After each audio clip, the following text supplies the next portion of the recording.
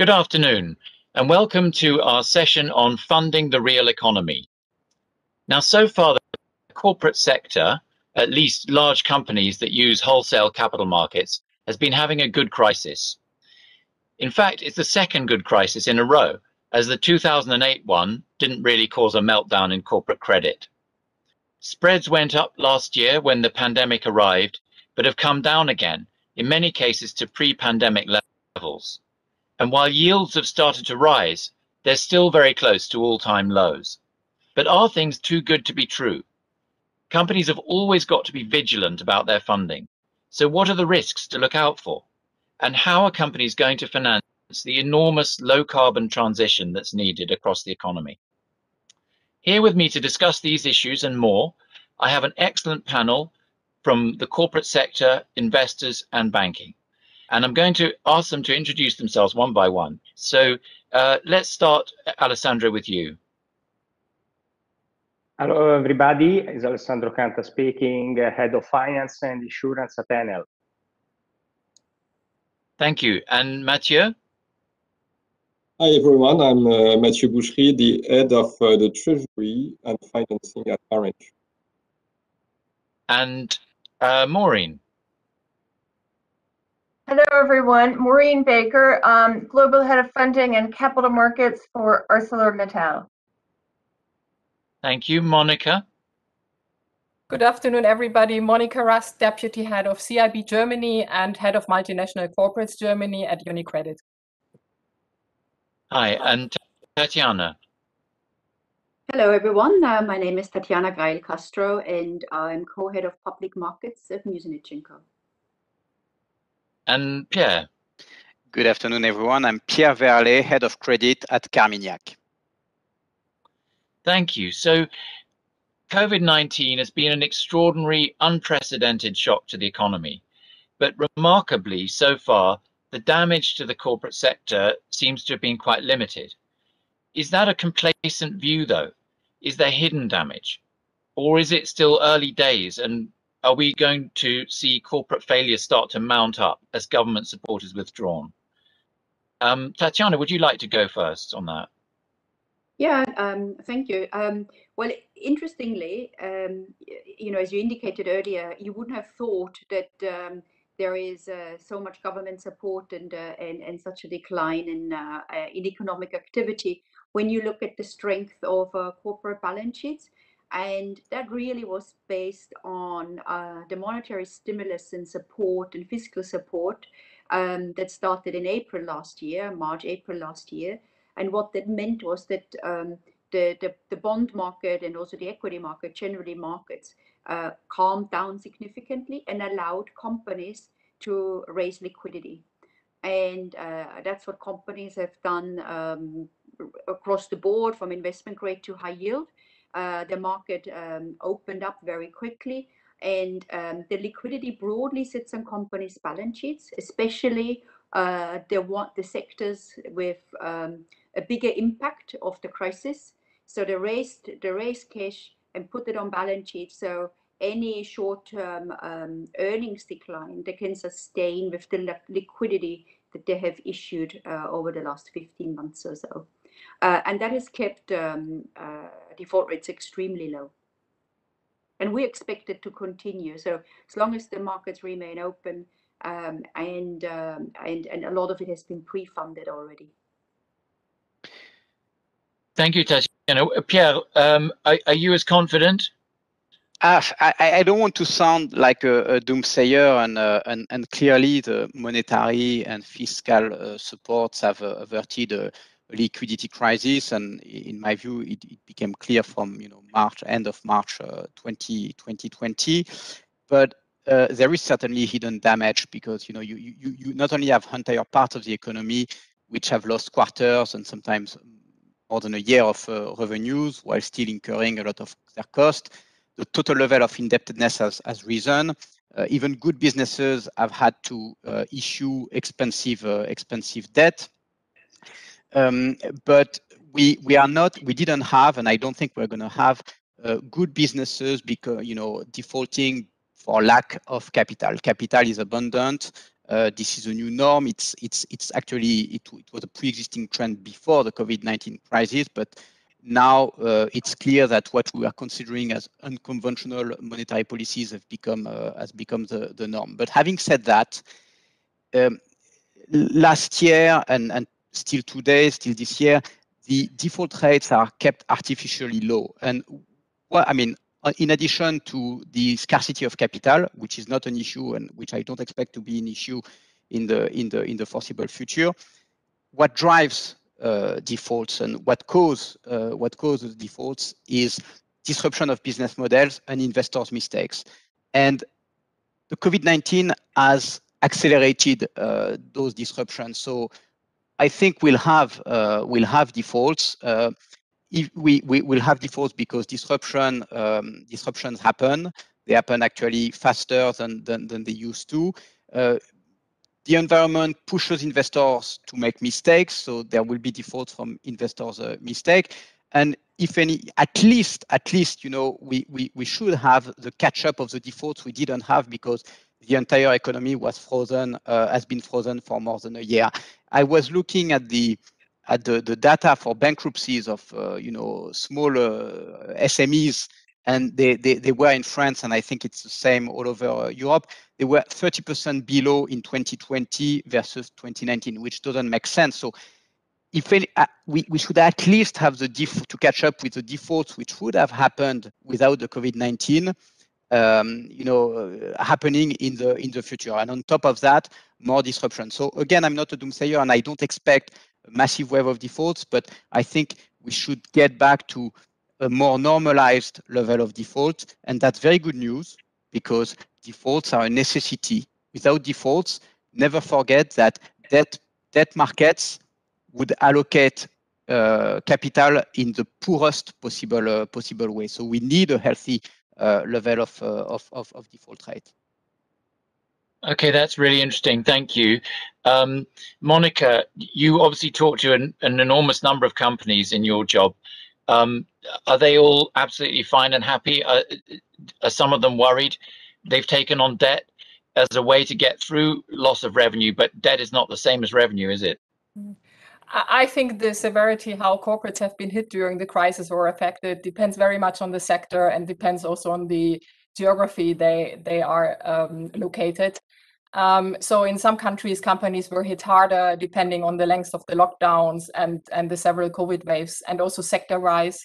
Some are rising as winners from the pandemic, and some are relatively neutral, but others have been hit harder, like in the travel, leisure, and tourism industry. But and like Pierre said, I think there's also a difference in the size of companies. In Germany, we see a decrease in insolvency rate for mid-caps and larger companies, while the trend for smaller companies is rising. So there's a difference in which size of the company you're looking at. But I think we can overall say that the market was functioning throughout the crisis and provided ample liquidity for companies looking for a boost in liquidity, also as a security buffer. And here, clearly, central banks played a key role, supporting also the depth of the market, and the fiscal stimulus, including the state guarantee, supported the market significantly here. And like Pierre said, if you look into the numbers of the recently published insolvency rates, in Germany, we saw a spike in the numbers in February, March, but numbers came down again in May. Very promising numbers, and they are even slightly better than in 2019, despite the expiry of the moratoria. And I think also if we compare the insolvency rates with the financial crisis 2008, 2009, the numbers are also significantly lower. Since the outbreak of the pandemic, it was in Germany 5%, and during the financial crisis 13%. And if you see the latest numbers also in the economy, how at least in Germany the effects of the crisis are managed, and the negative effects are reduced, and there you see that some sectors even come stronger than before COVID. And one factor I think which has to be monitored is supply chains, because that's limiting some sectors in their productivity, because we see shortage there. But otherwise, I wouldn't see a big wave, like Pierre also said there. Yes, there is some, there could be some insolvencies like we have seen, but I do not expect any big wave to come. Okay, thank you. Now, you've mentioned and it's generally felt that the corporate credit market performed very well under the strain of COVID. But in reality, there was the cracks started to show pretty quickly, and there was a week or two in March last year when things looked dicey. Even markets like commercial paper and the US Treasury market were under strain, and what it needed was a massive backup from the government and from the monetary authorities, and which was forthcoming very quickly this time. But does this mean that the corporate debt market will now always need this sort of nanny looking after it? Alessandro, you've been through one or two crises. What were you worried by it? And do you think, yes, we need this nanny from now on? Okay, let me say that we discovered to be vulnerable to internal and external factors. Internal factors caused by us, basically, was the Lehman bankruptcy. So all the market participants had the responsibility. But and now we discovered to be vulnerable to external factors, the pandemic. You correctly said that the reaction of the authorities has been tremendous and immediate, because now they have the experience of the previous crisis. Since the sentence, whatever it takes, we learn some very important things. First of all, that as also Pierre and Monika said, we have to come back to normality, by which company can make a failure due to their wrong choices or to, let's say, the mismanagement of the company. But when it comes to the other factors, the macroeconomic external factors that we discovered to be vulnerable at, I think that we learned that there are a lot of umbrella that covers the market in a normal situation. Coming back to your question, sure, we have to walk alone, like a famous song was saying. We have to come back to walk alone. Because otherwise the market will, say, certain manner be dragged with too much leveraging on that, and this is not positive for the market itself. The exit from the enormous quantity of stimulus that we are living today would be very, very sensible. So we cannot exit from a day to the other one. Let's remember when in the United States they started some years ago to speak about tapering. The market, was shocked by this possible exit. So we have to be at the same time able to exit from this enormous quantity of stimulus that we are living, like we have been able to enter into.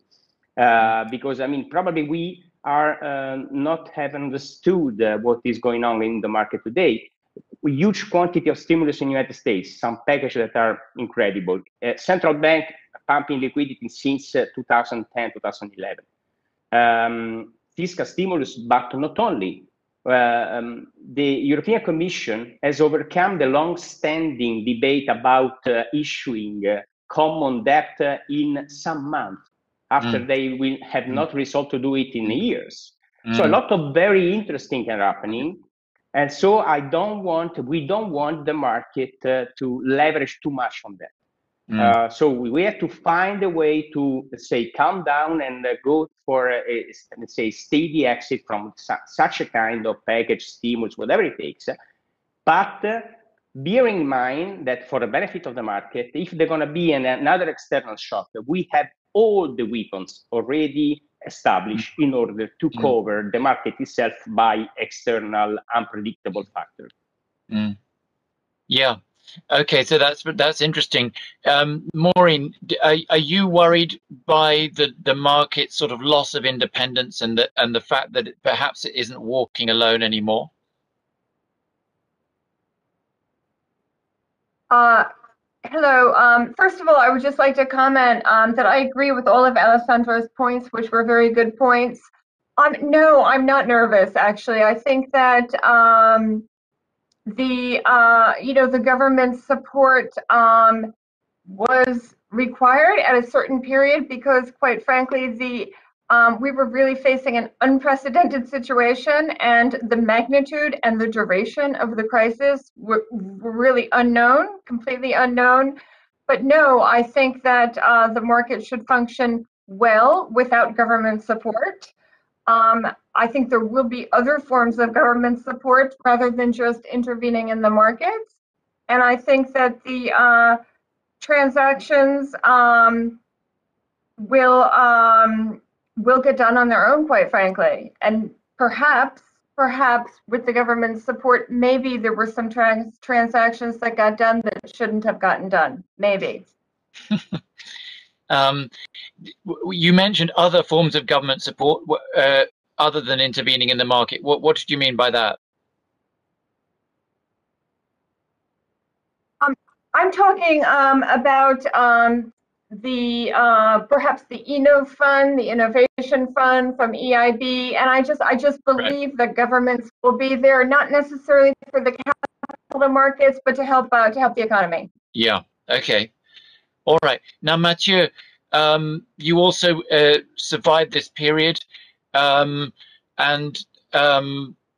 we're talking about the need to come back to normality, and speakers have said that that's desirable, but is there a way out, or is everybody too hooked on QE?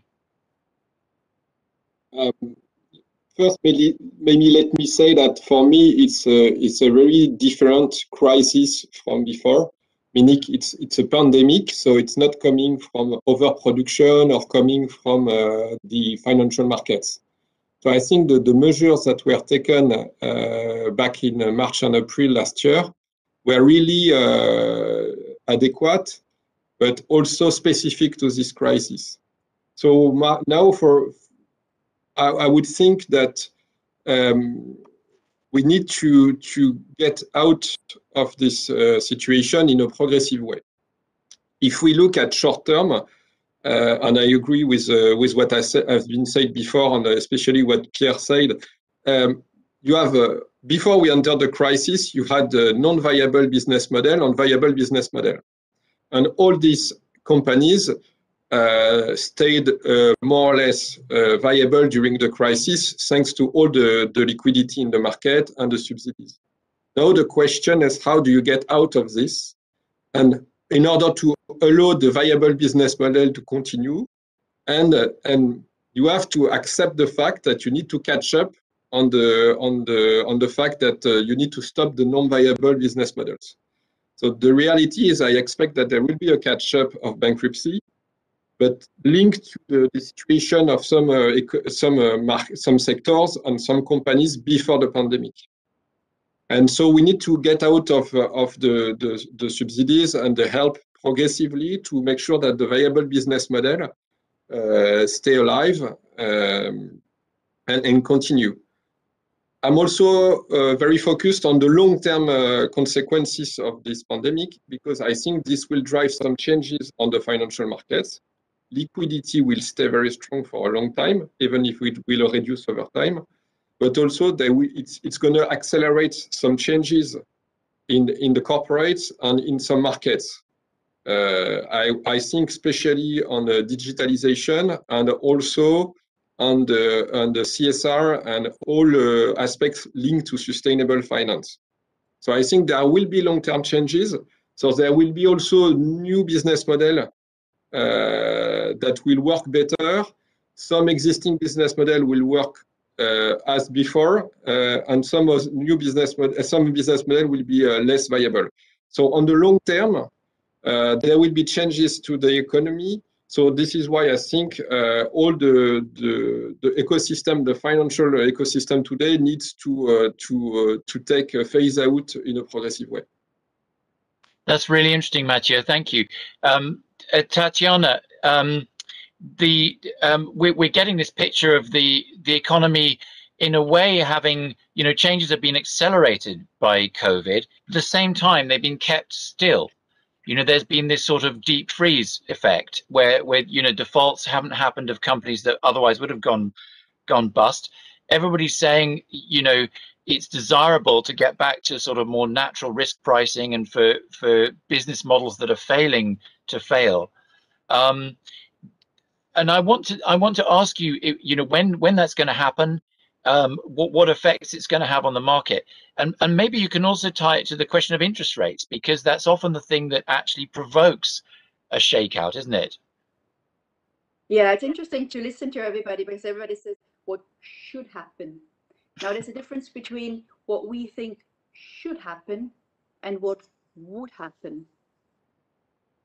Okay, go on. What is the difference? And me as a market participant, one thing you learn, hopefully very early on, that you are not making decisions based on what you think should happen. You need to make decisions based on what is likely to happen. And there's a big difference sometimes. So given, when you look back, you brought in the financial crisis, the response to the financial crisis was very different. It was responded by austerity. The response to this crisis is to throw a lot of money at the issue and also make the most of the crisis. And sustainability has come in many times over. Now, for instance, some of those business models, they wouldn't have suffered at all if it hadn't been for the crisis. Should they go bankrupt? Who benefits from it if it goes bankrupt? And there's other models, where yes, things change and they either may get bought out, or there's other ways to to restructure it. So there is the big difference. So and I do believe that generally with that liquidity, the amount of liquidity that has been created, it is extremely difficult to bring it back to pre-pandemic levels. It is unlikely to happen. I don't think it will, because the increase was just too much. Now, there will be tapering, yes, but will it go back to pre-pandemic levels? Most likely not. And then when it comes to interest rates and inflation, I'm really in the camp with the Fed. I know the market has been changing their minds many times over. Didn't believe the Fed, wouldn't listen to the Fed. Then they very much believed the Fed. Then they said, well, the Fed was behind the curve. Now it's ahead of the curve. So there's a lot of narrative around the change in interest rates. Some of it is probably just driven by technicals, and then the narrative is trying to explain sort of the underlying fundamental change, even though there hasn't been an underlying fundamental change. It's just that the technical drivers have changed. So you always have to be careful not to read too much into those changes, because if you do, you may make a policy mix mistake, or you make also an investment mistake. So to me, if somebody says, I need to see if inflation is persistent, by definition, it takes time to know if it's persistent or not. You can't know in 2 months if something is persistent. So if you use the word persistent, by definition, it will take time. Yeah. And the Fed has repeated that many times over and has reiterated it yesterday again. So we'll have to see if it is persistent or not.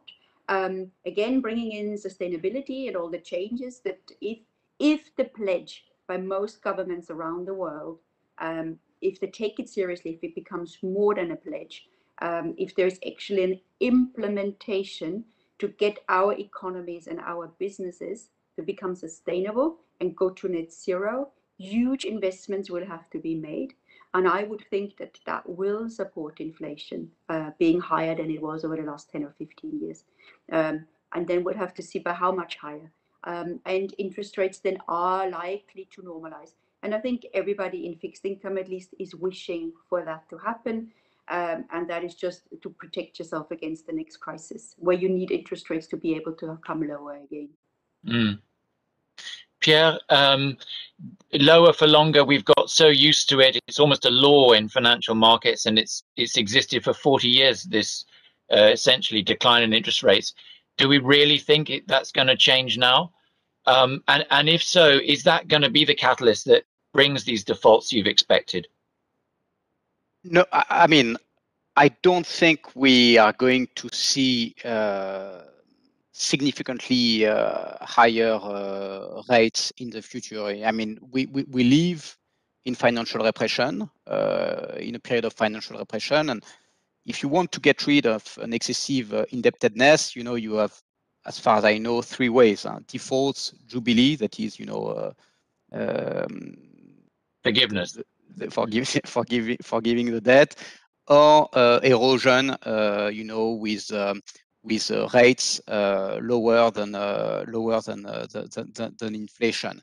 And we live, in the Eurozone and in Switzerland, in a world of negative nominal rates, but almost everywhere in the developed world, we live in a world of negative real rates, and it's very difficult to see why we would stop that, because nobody wants to get rid of the debt in the abrupt manners I've described earlier. So, I mean, of course, we'll have fluctuation, because when the market realizes, I mean, if there is more inflation, and I agree with Tatjana, I think we should have more inflation, hopefully, than we had in the last 10 years, but not creating a massive spike in rates. And even if we had a 1% rise in risk-free rates, it's, in my view, not going to create to increase defaults. If you think about high quality issuers, by definition, they can support very well. They can tolerate very well an increase in their cost of funding by 1%. And for the low quality issuers, well, it's not that important compared with the spreads they should pay. So for me, the real risk, which could create a massive wave of defaults, but would be that liquidity becomes scarce. But I don't think liquidity will become scarce. I think we'll have just a catch-up of defaults of failing business models, which maybe have been sustained for too long. But I don't expect to see again, an environment where you can make strong returns buying a high quality issuers, or where you can make 8% buying a relatively decent high yield issuer. We live, and in my view, we're going to live for a long time in an environment with plenty of capital, but that doesn't mean that the failing businesses will survive indefinitely. Thank you. Maureen, we're talking about rates going up. They are going up in the US gradually. So far, it seems in a controlled fashion. But are you worried about that and about the eventual exit from QE? So I think a little bit of inflation is a good thing, actually. I think if we have some inflation over the next 3, 4, 5 years, I mean, we're looking at negative interest rates in Europe right now. So a little bit of increased inflation is I think, not a bad thing, or anything that we should be overly worried about.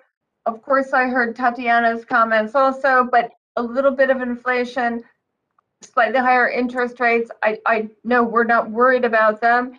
And I don't think we're worried either about tapering ending, or starting, I should say.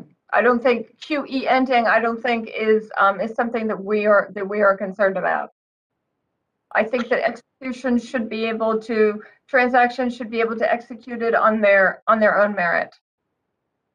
I think history would support your point there, and let's hope you're right. I want to turn to the issue of sustainability, and which several people have already mentioned.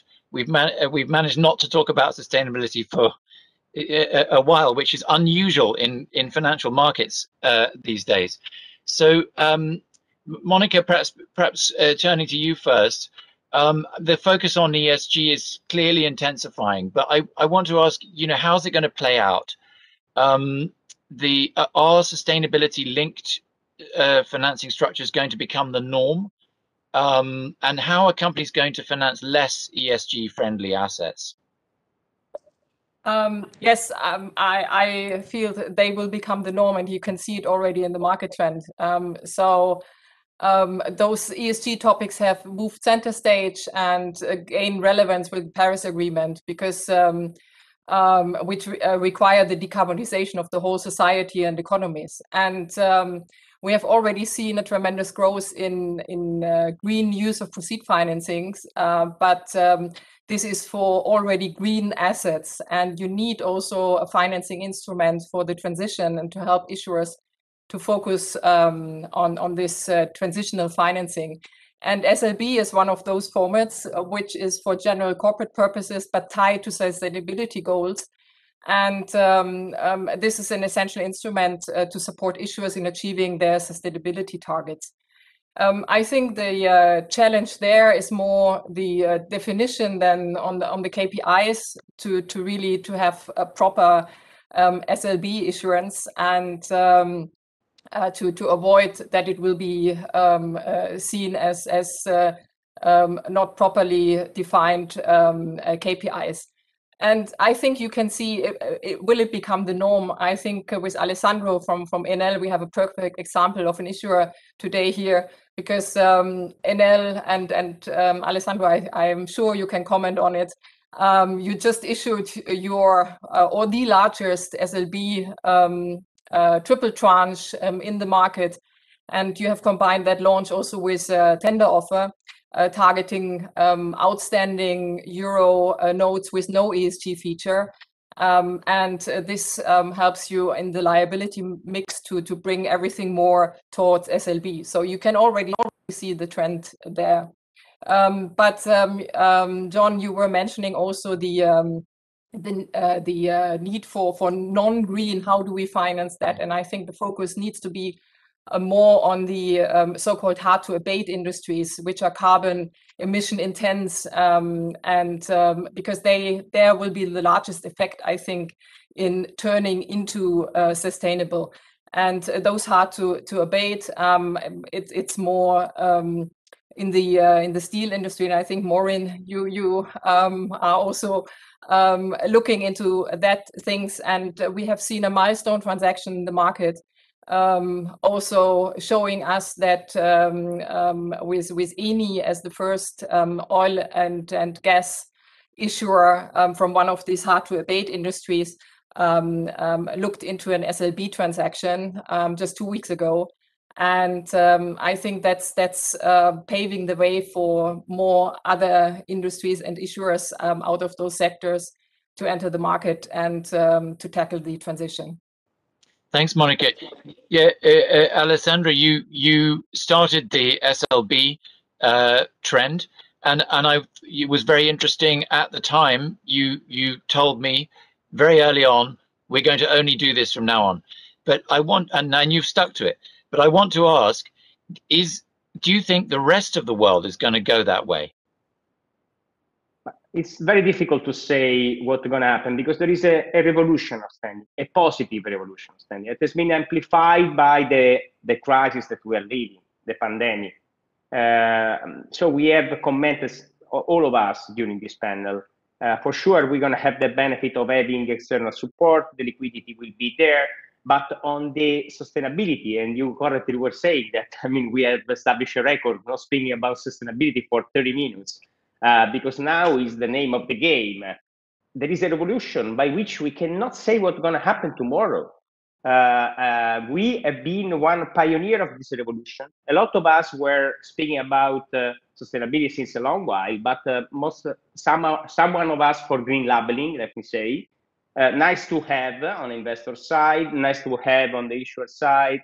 But I mean, was a little restricted numbers of people speaking about sustainability. Now, all the government, all the institution, all the blended finance, all the package, all the stimulus, everything goes in this direction. So we cannot say if tomorrow morning or for the next 2 years, there will be all issuers issuing sustainable linked bond. We have been very pleased to see, as Monika said, an oil company accompanying its own transition with this format, We don't want to self-celebrate too much the format that we have invented, but we invented the format just to stimulate the debate, stimulate the positive behavior that such a kind of product, fortunately, are procuring to us. On the other side, no matter what gonna be the product, no matter what gonna be the name, the most important thing is, first of all of us have a unique intent. So I've never seen this unique, say, convergence of interest between public and private institutions. And we're gonna see, really, fortunately, all the work going in this direction, with the capability that all the managers like us have to channel the huge quantity of money that are ready to be invested. So we cannot say what's going to be tomorrow news or something news or something, but for sure going to be something that will be aligned with the transition we're living.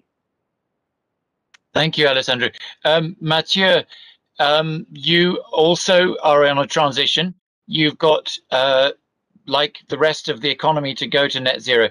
So I'm interested in, you know, what are the financing availabilities for you? Is there going to be the financing support from the markets for what you've got to do? And what role are these sort of specialist instruments going to play, do you think?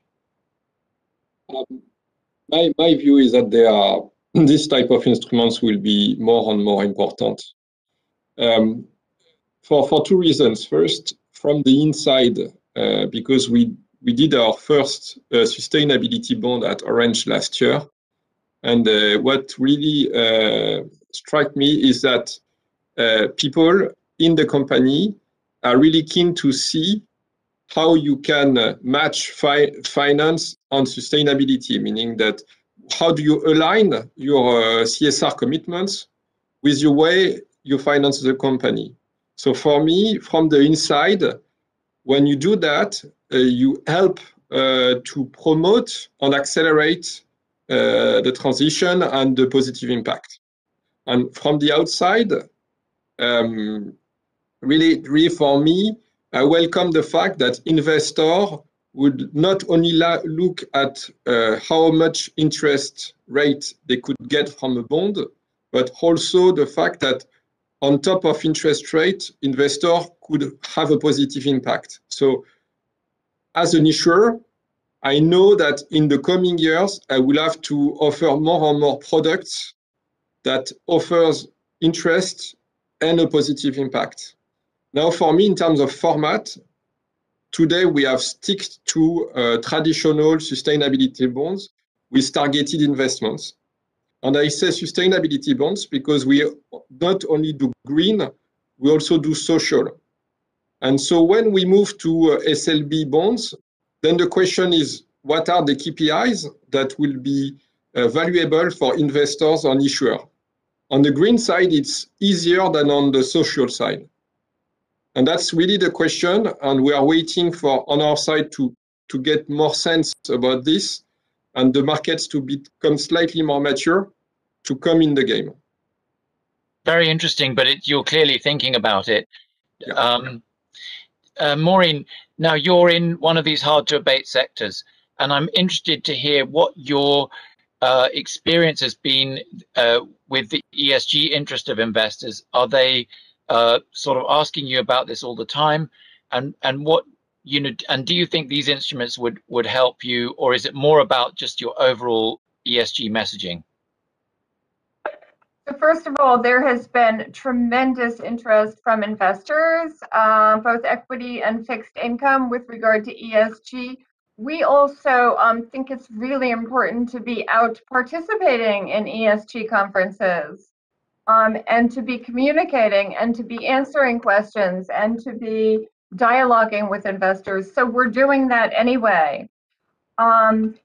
So we have not been in the capital markets with any green or SLB transactions. We have been following, of course, what Enel did. We did transform our $5 billion corporate banking facility into an ESG facility. Okay, so it's also a very important topic for us, and we'll be monitoring it and looking at it closely. Thank you. I think we're going to have to finish quite soon, but I want to ask just a couple more things. One is, Monika, you know, when issuers come to the market with an ordinary corporate bond, right? They some of them have put their ESG ratings on in the announcement about it, and I'm interested in whether you think that's a good idea. Is that going to grow? Do investors, can they actually make sense of this information, given that often the ratings are quite different? Yeah.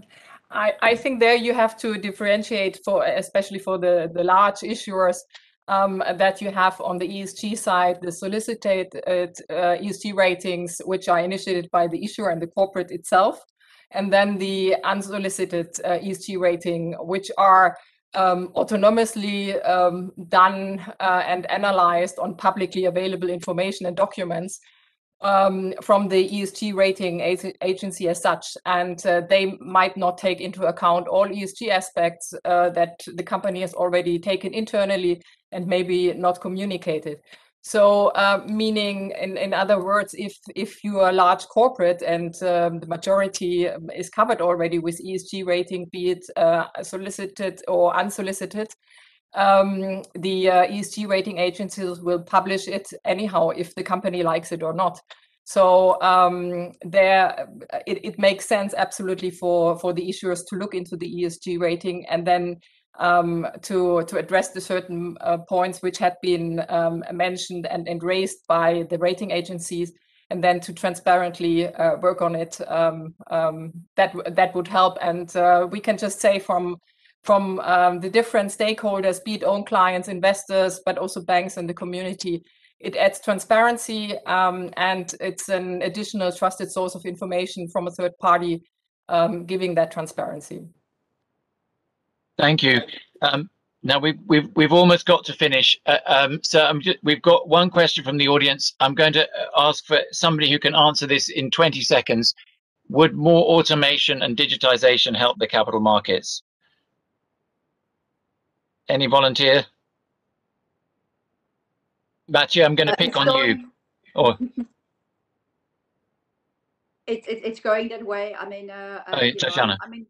I'm in fixed income, and we are clearly far behind the equity market because we have so many securities, which makes it harder. At the same time, when I look at the loan market, there is no need for it to be as slow as it is at the moment. There's only very few who benefit from it, and this is sort of the agency banks, and that's it.